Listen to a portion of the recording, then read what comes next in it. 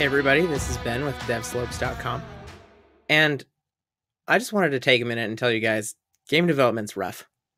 Sometimes you start a project and things change. Now, there are a few things that have changed as we've built out our game together, and that's just kind of how it goes sometimes. The important thing is that we can course correct and make the best possible product that we can. So now that we're almost at the end of our journey together for Pocket Droids Go, we're going to take care of some housekeeping tasks to fix some issues that are going on in our game. Now that we can transfer to and from scenes, there's a bit of a problem with how we have things set up with our game manager. Now, I've still got the error console from when we last ran our game, and you'll notice that I've got 543 exceptions from that little bit that we were in the world scene. And it's all the same error. Object reference was not set to an instance of an object, and that's from the UI-manager.updateLevel function. The reason for that is as we transfer back and forth, our player is getting erased because the world scene is going away, and therefore the location-based game, which houses our player, is going away too. So the game manager doesn't have anything to hold on to. That's the first thing we're going to fix. And the way we're going to do that is through our game manager itself. Let's double click on the game manager script down in our utilities folder. And that should open it up in our IDE. What we're going to do is we're actually going to take out this serialized field and just leave it at private player, current player. And then we're going to take out this is not null assertion in the awake function because we're not going to have it ready by the time awake happens. What we'll do instead is we're going to handle all of this inside of the getter for current player. So let's break this out into more of a function style. And we're going to keep the return current player, but above it, we're going to write if parentheses current player equals null,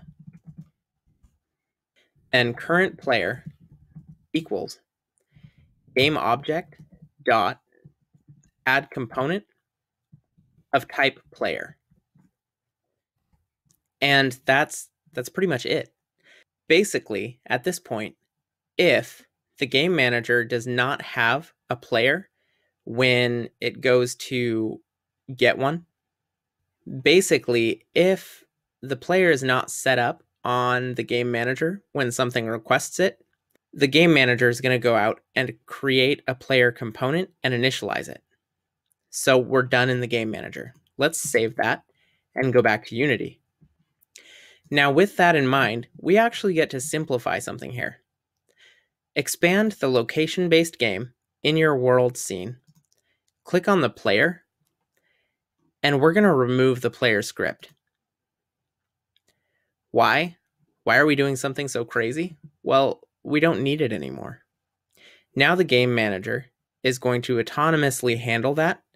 It's going to go out and fetch a player, set it up, handle all the data, and that's where we'd be fetching the player from anyways. So having it on this player in the location-based game object is kind of unreliable and pointless. Now that we've handled that, we should be able to run our scene and not have that error pop up. Okay, we still have an error, but that's actually pretty easy to handle. Let's go take a look. In the droidFactory.awake function, at line 29, we've got an issue. So let's go handle that. Double-click the Droid Factory script under Utilities. And we'll go to our IDE, and it said it was in line 29, which is assert is not null, player. Well, we're looking for the game manager's player. We never updated this to handle going through the game manager instead of passing in a player object. So let's actually change this from a serialized field to just a private variable. And we're going to cut that out and paste it down here below our selected droid variable. And then we're going to go down and take out that assertion, because when awake runs, the game manager may or may not be set up yet, depending on how Unity is loading stuff. So instead, we're going to put it down here in the start function at the very first part of it. And we're going to say player equals game manager dot instance dot current player. And then we can take that same assertion, assert dot is not null,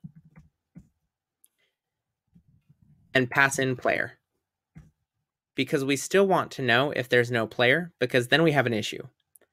But now the timing should be just right.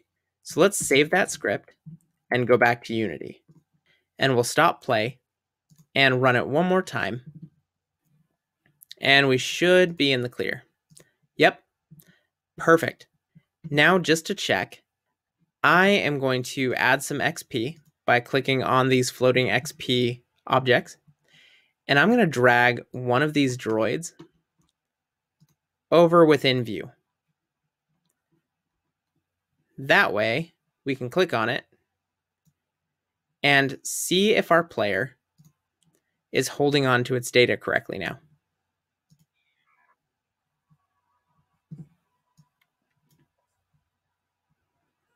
Boom, I actually got it.